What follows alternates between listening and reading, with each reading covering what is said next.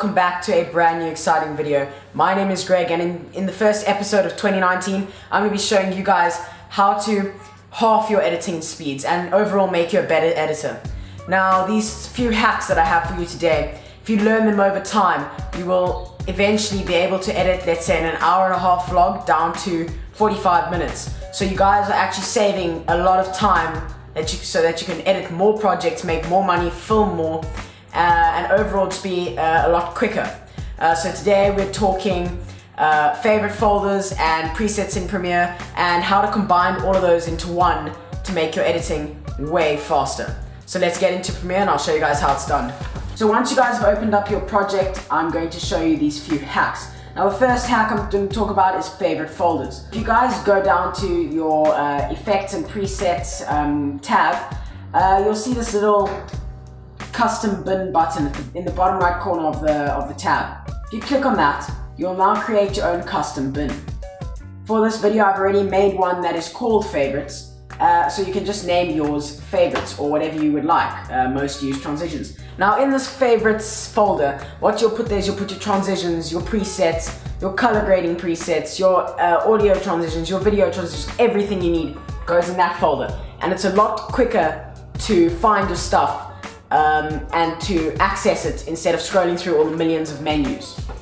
So to get these effects into your favorites folder, you're going to need to search up your effect. So I'm going to search, let's say, crop, because let's say I use that a lot. You're going to drag that into your favorites folder.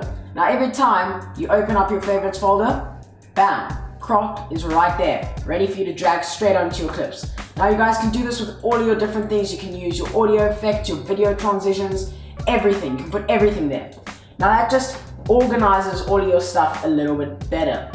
Now the next thing I want to show you is how to create your own presets and put them inside of your favorites folder, so that when you're doing a massive project, like let's say if you're doing a my year video or whatever, or a vlog or something, and you have a constant color grade for the whole thing, and you don't want to have to continuously recolor grade every clip, you can go over onto your clip with your color grade, select Lumetri color in the effects control panel, right click on it, and click save preset.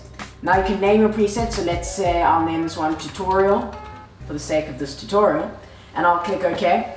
Now, so you'll find your preset that you saved under presets, which is the top list of your effects and presets panel, and all you have to do is the same thing. You go find it and you drag it straight down into your favorites column, and it'll go right with your crop and whatever other transitions and effects you have there. And then simply all you do is you drag it and drop it on your next clip, and there you go. Your clip is now exactly the same, color graded exactly the same as the previous color grade, and you've also just made your first preset.